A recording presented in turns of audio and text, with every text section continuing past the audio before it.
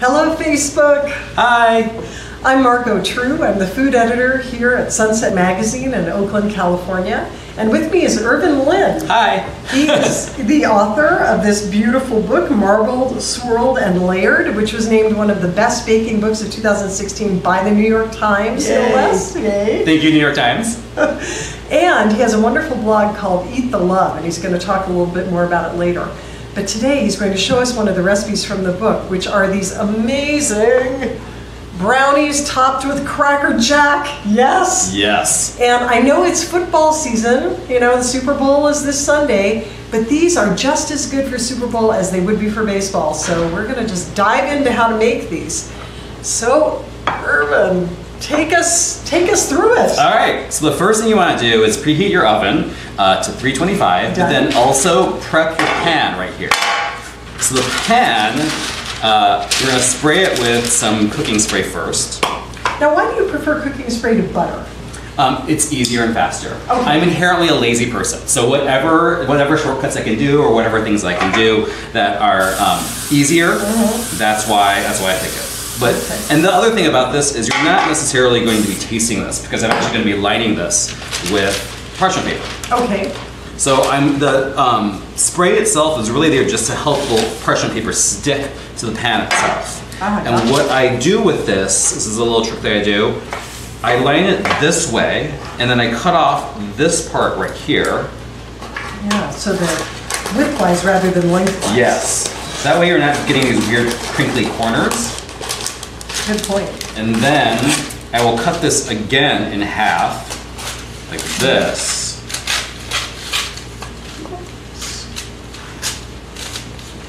And then cut this about the length of that. Ah, okay. So now I've got these two pieces, and you can line your pan this way as well. Ah, so you don't have to be absolutely perfect about complete coverage. No, not complete coverage. This is just sort of like to make it easier for you to remove the brownie once you're done. Okay. So that's what we're going to start off with, and now I've got this really nice lined pan. Okay, excellent. We'll put this over here. Awesome. That as well. All right. And the next step, we're going to take the dry ingredients that we have. So we've got flour, I've got Dutch processed cocoa, I have baking powder, and I have a little bit of salt. So we're just going to add that all into a bowl. Yeah, and Dutch processed cocoa is such an interesting product. It's a little bit more alkaline and it is. Yeah, and just gives you different properties from regular, say, drinking cocoa. Yes, or natural cocoa, which is what you oftentimes find. And you can get, like, sometimes it's a little bit hard to find Dutch processed cocoa, but I have used Hershey's Special Dark Chocolate cocoa, yes. And that is actually a super easy cocoa to find at most grocery stores. And it is actually a blend of Dutch process and natural process, but it works like Dutch process. So that one totally works with all the recipes in my book. Excellent. So from this, the dry ingredients, I'm going to take the balloon whisk and I'm just going to like stir it up real fast like this to blend all together. So you just want to basically stir it until you got a uniform color. You know, I love that you are not calling for sifting.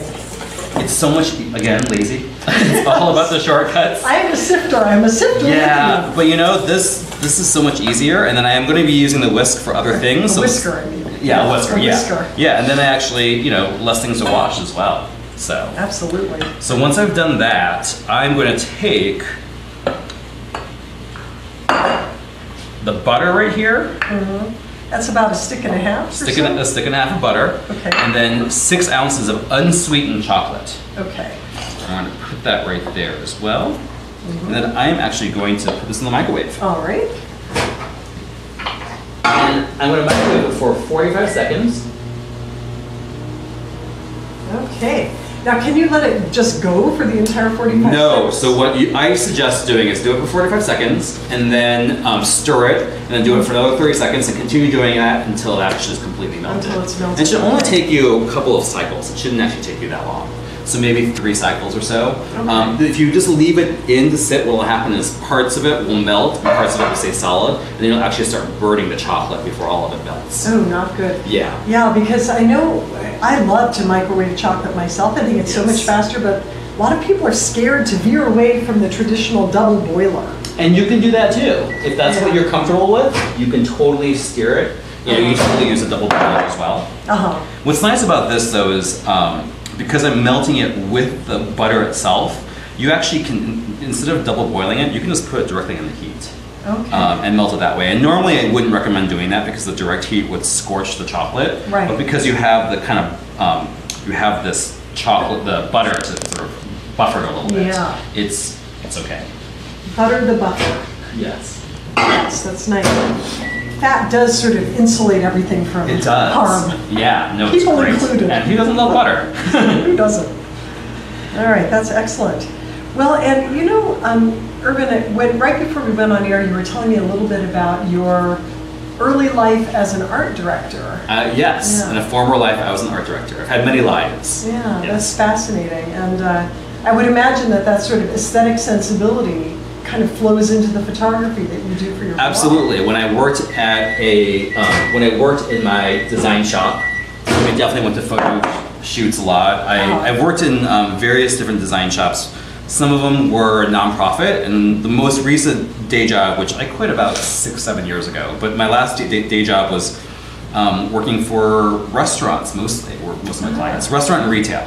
So I did a lot of stuff for chain restaurants, for major restaurants across the nation, and a lot of menu board systems actually as well as doing, and packaging. Oh, nice. So, yeah. Yeah, and one more, I think. One more? Yeah. Almost there, but not quite. And then you sort of had an epiphany. I had a bit of an epiphany working for them. I was designing packaging for for one of the top 5 burger chains in the nation, and I had this epiphany that I was actually designing trash. I was designing the packaging that wrapped around the burger and the cups and the fry holders, and that's all stuff that got thrown away after you used it, and it just seemed very heartbreaking for me to be designing garbage. So it's a good point. Yes. So now you're designing things that are beautiful and delicious and bring long-lasting delight. Right? That is the hope. That's the hope. That's the dream. Yes. Well, I can tell you by looking through this book, it seems filled with that sort of thing. So thank you. Congratulations. Thank you very much. Yeah. So this is pretty much melted. You can see right there. Oh, that looks lovely. Yeah. And you want to always stir it after you've microwaved it because there's always going to be residual heat from the bowl itself and also from the different pockets, because of the way the microwave cooks, it kind of cooks unevenly. Right. So that's why you always want to stir it in between. Okay. So at this point, it's pretty good. I'm going to just wipe this off and use this whisk. And with the whisk, I'm going to just add. Ooh, you can do that. Oh, a little bit of shell, but a little bit of shell. Still impressive that you can do it with one hand. With one hand, yes. I have still not mastered that. Oh, yeah? I have tried. It's fun. I just end up cracking the whole thing in my fist like a toddler. I feel ridiculous. I'll show you the little trick of how I do it then. Okay. Yes. You know, Ryan Scott tried to teach me how. Oh, really? About a month ago.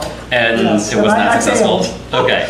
I failed on Facebook Live. Oh, great. So the trick is, one, you want to tap it on the surface like this, and then you just kind of want to use your 2 fingers and spread it apart. Like you first use your indentation of your thumb, like that. Okay. And then just sort of, and now of course it's not working for me either, but you want to like just break it apart like that. Oh. See, and this one just, and I got shell in here again.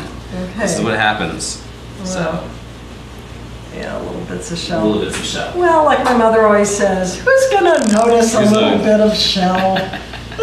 My mother's a very confident woman. And you know what? You're topping it with crunchy caramelly stuff. So it's a little crunchy already. I was gonna be able to tell. Yeah.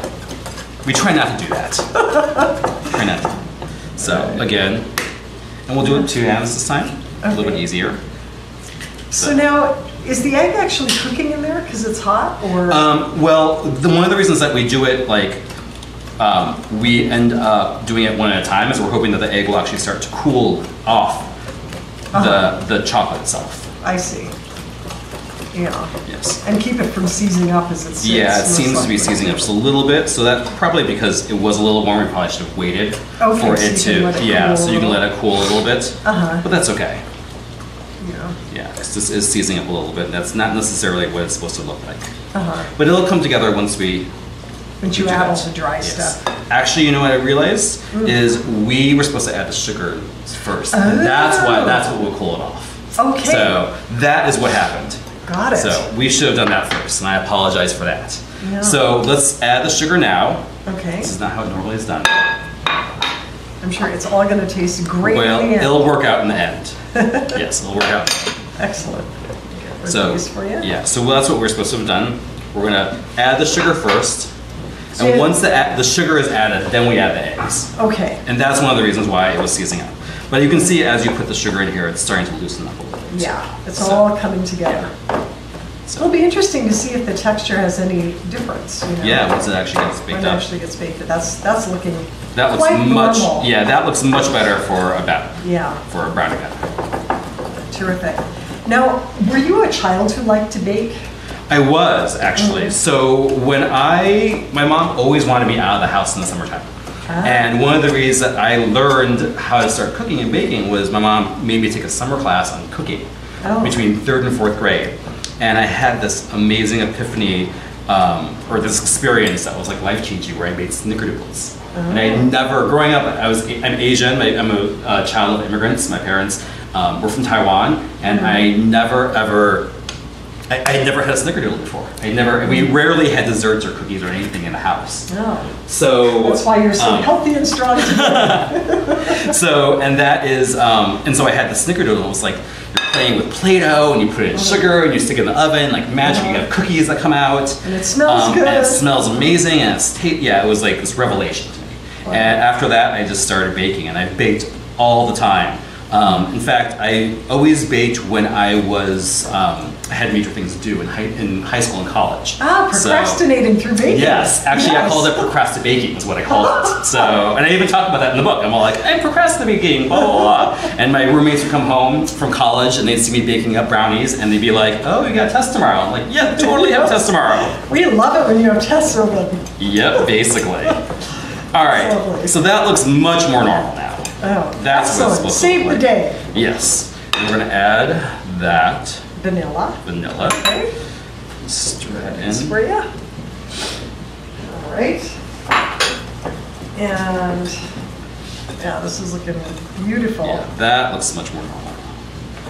Okay. All right, so that's done. So you've got that, and then why do you've used the unsweetened chocolate, and you're going to use bittersweet chocolate Yes. next, and why these two chocolates? What are you aiming for there? So I really like to use unsweetened chocolate with brownies because that way I can control how sweet it is. Sometimes I want my brownie to be a little sweeter. Sometimes I want it to be a little less sweet. But I also want it to be super chocolatey. And if I add chunks of chocolate, which I'll be doing, that will allow it. When you bite into it, you get a little bit of gooey chocolateness. We all want that. Yes. So at this point, you add the dry ingredients that we've already whisked. And Nice. I'm going to go ahead and fold that in. So yeah, that's why I use, I think in the cookbook actually, I call it a double chocolate brownie. Yes, you do. Yeah. And it is part of why I picked it. Because I do love chocolate. Now, it's not a whole lot of dry matter, actually. It's not. in It's this. a very moist, very Yeah. very dense chocolate. So there is not a lot of dry matter. Wonderful. It's actually more like triple chocolate because you have your I guess that's cocoa true. and you have your two chocolates. Chocolates. And, That is true. yeah. Extremely wonderful looking. Now, on your blog too, just so tell people a little bit more about Eat the Love. It's not a baking blog per se. No, it started out as a baking blog. So initially, Okay. I love to bake, as I mentioned before, and a lot of the baking was, for me, baking is really about sharing food. So Right. you inherently, when you make brownies, you very rarely would make this just for yourself. I mean, some people would. I beg to differ. You know. But like dessert, dessert is oftentimes optional. Not always for some people, but cooking for me was, and I love to cook. I love to cook for other people as well. But cooking for me is a necessity. So baking was something that was pure pleasure, and that's what I kind of loved about it. Yes. So I started out my blog as a baking blog, and then I ended up writing this cookbook. And when I got this cookbook deal, I decided I could not develop recipes for the book and also for the blog, so I switched over and did a lot of savory stuff. And now I kind of do a blend of both. And are you doing a lot of Taiwanese sorts of things on You know, the I blog, don't or do a just lot. I Indians? don't do a lot. I occasionally do some stuff that's Uh-huh. inspired by my parents. I think I have a recipe coming up fairly soon that is Taiwanese inspired, but most of it's, you know, I grew up in St. Louis, in the Right, Midwest. right. So a lot of my comfort food is like comfort food. Sure. Yeah. So at this point, we're going to just add the semi-sweet chocolate here Okay. and just fold that in. And we do this right after we've blended in the dry ingredients, so there's no like dry pockets. And then we're Okay. pretty much done. There you go. Just fold that in, and then we're going to add that into this bowl, or into this pan.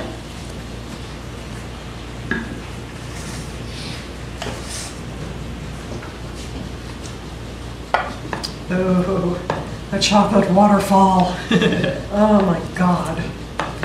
Really, am I wrong to think it would be fun to bathe in something like that? Is that so wrong? I would love that. You know, that in my head, it's like the moisture of the butter would just feel great. And the sugar, you know, Yes. I don't know. There's something about it. That would be very decadent. It would be extremely decadent. Yes. Also very expensive. Also very expensive. Mhm. Though I once took for a photo shoot, I took a milk bath, and that was Really? yeah, very fascinating. My skin was so soft. Glowing? Yes, for like days afterwards. I also Whoa. smelled a little bit like milk. Or like baby formula is what I smelled like. It was funny. Oh, It was that pretty smells so funny. good. Yeah, it was pretty funny. I was like, why does Irvin smell like Little baby babies would formula? stop, babies Yeah. would stop you on the street and point at you and wail. So we're just gonna spread the batter out all the way to the edges here. All right. It doesn't do that on its own. It It's really pretty needs some thick, you can spreading see, with it's it, pretty yeah. thick. Wow, it's So- like lava. So then Okay. we are going to bake that. Okay, I'm gonna pop it in the oven for you. Awesome. Just And wipe up here a little bit. something miraculous is about to occur because here it is, baked. The magic of Facebook Live. The best of Facebook Live. We are skipping. Skipping to ahead. that. Yes, so the next step after this is we're gonna make popcorn. All right. So with popcorn, now you can make the popcorn if you want to cheat, which I also, as I mentioned, I'm lazy, so I've done this in the past. You can use microwave popcorn, but I actually like to make popcorn on the stovetop, and I actually think it tastes better. It just tastes So, better. Yeah, I think it just tastes better. Well, it doesn't have any of those artificial ingredients that Yeah. sometimes you get in, you know, It's true. store-bought popcorn. So we're gonna do a tablespoon of olive oil, Okay. and then I'm just gonna throw in like 3 kernels. Oh, you're using fancy popcorn. I am. You don't have to use fancy popcorn, but that's what I have. Now, do all these little multicolors mean it's going to taste different from just plain yellow? That's a good question. They do taste ever so slightly different, Really? but it's very, very subtle. Okay. It's very subtle. And when you taste it, it'll taste like popcorn, but I feel like it tastes a little bit more intense. Okay. It's a little bit more, like, have you had rainbow colored carrots before? Yes, I have. And you know how they taste more carroty Yes, than they do. the orange carrots? Mhm. That's kind of how this is. It tastes more popcorny. More popcorny. Yeah. Okay, like popcorn to the second power. Yeah, like, intensified. Yeah, it's kind of like a more popcorny. Excellent. Is that a word? I'm going to use that as a word now. I think it is. So you throw 3 kernels in there, and you Uh-huh. wait till they actually start to pop. Right. You want to like shake this a little bit so that they move around there. And what I do is I usually throw in 3 kernels, wait till they pop, and that means that the entire thing is heated up, all the oil in there. Okay. And then I throw the rest of them in there. Let those heat up to about 30 seconds or so. Right. And then I turn on the oven, or turn on the stove again, and to like a Oh. medium heat. Okay. And that way they all have the same temperature, and they all start popping kind of at the same time, and then you have less kernels, like unpopped Yes, I kernels. always get the burnt layer on the bottom. Yeah, well, the other thing I always do is I always kind of shake this a little bit so it Okay. doesn't quite burn. Yeah, and a So nice that's- heavy pot. And a too. nice heavy pot really helps. Okay. Yeah. Well, and also in the interests of, time and the magic Yes. of Facebook Live, you have prepared a batch I of did. popcorn ahead. Yes, so let's move to that. Brilliant. Now I'll move these over. And we have popcorn. And if you want, you can see here, the popcorn actually has different colors too. Some of Oh, it's yeah. more white and more yellow. You can taste that if you want and see what you think. Ooh, it is good. Does it taste more popcorny? It does taste more Isn't that kind of popcorn. like, yeah? Mhm. Thank you for bringing the nice popcorn. My pleasure. Very nice. Okay. So we are going to. let's move this out of the So way. now we're going to do caramel. Now we're going to make caramel. Yeah. So once you have the popcorn made, And also to make it crackerjacky, we're gonna also sprinkle in Peanuts! the peanuts. Peanuts! I love peanuts. Now, if you were, if you really wanted nuts but had a peanut allergy, what would you put in here? Chopped almonds, if you wanted? You could do chopped almonds. You could go fancy and do pistachios, or you could do hazelnuts to give it kind of hazelnuts, like Nutella, or macadamia, or macadamia nuts to give it kind of like that tropical-ish. That would be amazing. That would actually be really good. And if you did macadamia nuts, I would actually try cooking it with coconut oil instead of olive oil to give a slight tinge of coconut flavor to the popcorn. That would be really. That would be really good. Wow. Okay. You could even put like coconut in the brownies if you wanted. You could. You could. Totally do that. Or you could do flakes of coconut in there as well if you want to add a little bit. If you really want to go tropical. Wow. That'd be great. Okay. All right. So next variation. So many variations. And in my cookbook, there's actually 2 or 3 different variations as well. I have a peppermint version, and I don't remember what my other version is. Maybe like a mocha version or something. I think it was. Yeah. Yes. But you can see that if you get the template, then you can customize. Yes. So we're gonna pour in sugar to make the caramel. I think it's a cup of sugar. I think you're right. And then I'm also gonna pour in, is it 2 tablespoons? 2 tablespoons. 2 tablespoons of light corn syrup. Light corn syrup. And the corn syrup is there to keep the sugar from seizing as you heat it up. Yeah, caramel can be tricky, and corn syrup. There's all this bad publicity around corn syrup. Sometimes corn syrup can be your friend. Yes. You're just not going to chug it out of the bottle. Don't do that. Don't use too much. Yeah, don't use too much. But it can really help with things like textures. And what's interesting about, I think people equate corn syrup with high fructose corn syrup, which is very different than this type of corn syrup that we're using. So we're going to do that kind of on a medium-high temperature. Okay. That's a very good point, because people hear the word corn syrup and start to worry. Yes, they're like, corn syrup. But you certainly, if you are that averse to corn syrup, you can skip it. Just be more careful about making your caramel, because it will have a habit of crystallizing a little bit, so you just have to be a little bit more patient about that. Yeah. So I'm going to crank this up. So can you tell me a little bit more? I'm thinking still about popcorn, and you in your book explain how you can microwave popcorn, like DIY microwave popcorn. Yes. So instead of actually doing what I did in the stovetop, doing a tablespoon of oil and then the kernels, you can actually toss the kernels in the olive oil, stick it in an actual paper bag, a brown paper bag, and just stick it in the microwave. Just any old paper bag? I find like the lunch school, the old school, like brown paper bags work, but you can do whatever you have around.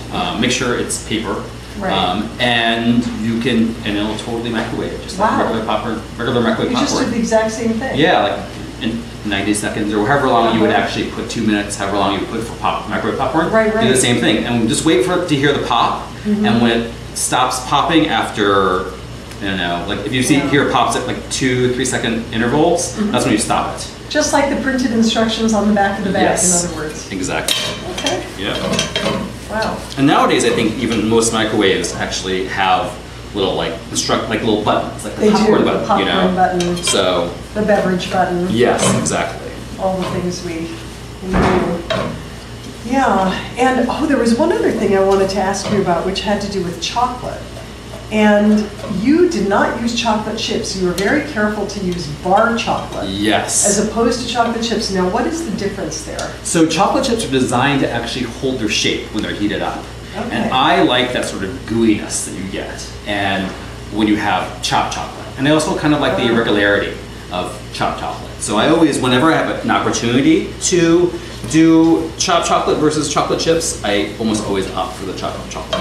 Interesting. And by the same token, if you were to make chocolate chip cookies and you ran out of chocolate chips and thought, oh, well, I can just chop up some chocolate from a bar and put it in there, you get sort of big oozy pieces. Yes, which is the best. I love the big oozy pieces. And to be honest, I almost never use chocolate chips anymore. I use chopped chocolate. And what I do is, because I am, as I have mentioned 3 times maybe, that I'm lazy. I will actually, this is something that I'm not super lazy about. I will actually chop like, 3 pounds of chocolate all at once and put it in the bag. And then I just have it. I can just reach for it like chocolate chips. So we have this giant bag of chocolate chips. It kind of aches. My hands kind of ache after I do that. That's a lot of chocolate. It's a lot of chocolate, but I also feel like then I'm good for like the year or whatever. You know, I'm good to go. Then you're all set. And speaking of chocolate, I wanted to show you guys, if you still have which chocolate we used. This is from a company called Guittard, just south of San Francisco. And they're a wonderful old San Francisco company. They're going to be celebrating their 150th anniversary next year. And they make exceptional chocolate, really following artisan practices. And they take great pains to make sure that all the people who are harvesting from them are treated fairly, get a fair wage. Their production values are very high, and the chocolate's delicious. And they do a lot of sort of single harvest chocolates now too. They're increasingly focusing on fine chocolate. So I think what's also great about them is they're also very easy to get. Yes, a lot of like grocery stores carry it across the nation, and they're not overly expensive. They're not outrageously expensive. They're wonderful. Yeah. And I believe you can call them and ask for a factory tour, I think. Really? Yes. I never gotten that. You have to call in advance and make an appointment. But I walked into their factory by mistake once because I was going to the front desk of Guittard. Oh, nice. I accidentally walked into the factory, which you're not supposed to do. You're supposed to be completely covered with hair net and all that. Yeah. And I just walked in and I was just enveloped by the smell of chocolate. Nice. It was crazy. It's like Willy Wonka. It was. It was like a warm chocolate cloud. It's like taking a bath in chocolate. Like Almost. Almost. Less messy though. Yeah, I know. So the caramel is getting really close here. You can see it's browning. You just want to get it a little. I'm going to get a little bit darker. You have a lovely phrase in your book where you say it should be the color of an old penny. Yes. I really like that. Yes. Very descriptive. Yeah, lovely. Do that. Well, now, so what would happen if it wasn't the color of an old penny? If you just did this? If you did it lighter like this, it'd be fine. It just would taste less caramel. Okay. So I like to bring it a little bit farther along. If you are not used to making caramel, you may want to stop at a lighter color just because you don't want it to, Yeah, to burn. To burn, there's nothing worse than burnt chocolate. Or burnt caramel, I'm sorry. So I'm gonna. That's nice. That's like the color of a slightly old penny. Yes. Yeah. So we're gonna stop here. Okay. And then I'm gonna drizzle in just a little bit. Can you guys see this? Let me turn it so they can see this color. There. Can you see that color right there? Yeah. Okay. Perfect. Okay. And what I'm gonna do is I'm gonna drizzle a little bit of cream into this, and when I do that, it's gonna steam up. Okay. So I'm gonna drizzle just a little bit, and it starts to sputter and steam. That looks good. I'm gonna continue to do that. Facebook. This is Irvin Lin, the author of a great new cookbook called Marbled, Swirled, and Layered, and I'm Margo True, Sunset Magazine's food editor. And we're making lovely chocolate brownies with Cracker Jack topping. And we're coming close to the end of our Facebook Live. The pièce de résistance is coming up here. It's so good. So we're going to keep on doing this. It's brilliant. It's getting all puffy. It's getting all puffy and stuff. The reason I drizzle this in is if I pour it all in at once, it'll start to seize and harden up. I see. Which is fine if you do that. It's just it's another step because then you have to cook it a little bit longer to try to melt all those pieces. Right. So that's why I do it like drizzling like that. Okay. So we've got that, and then I'm also going to throw in half a stick of butter. Okay. And then we are coming right up on the end. So we will pretend that suddenly the universe has sped up into warp speed. Yes. So once we're done with this, actually, we do have to cook it a little bit longer to get it to on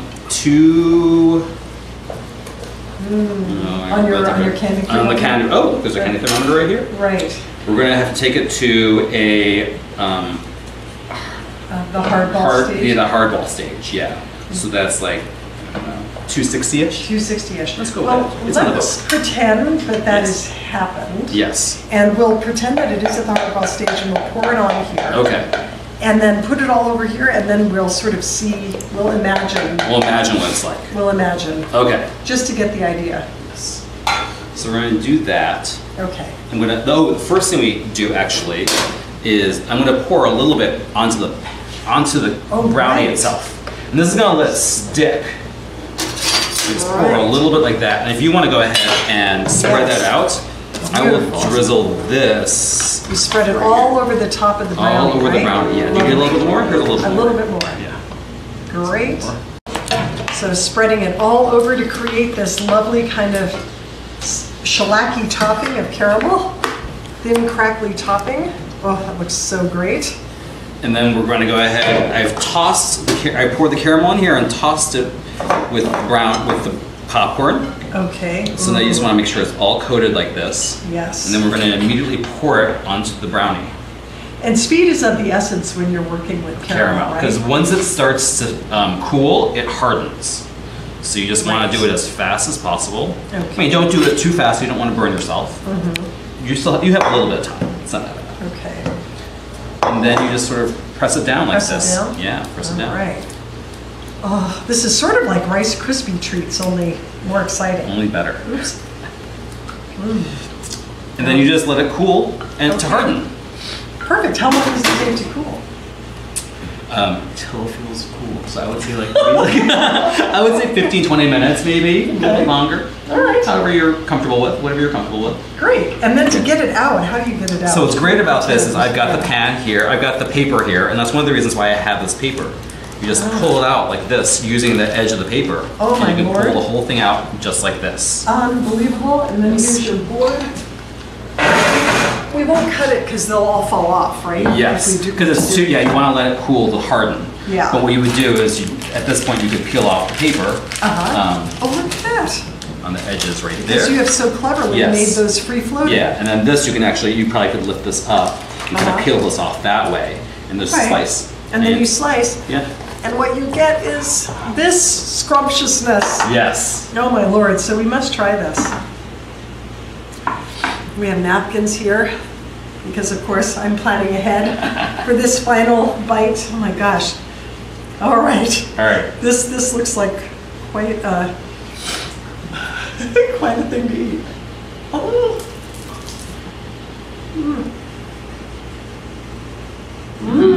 Really good. Oh my God.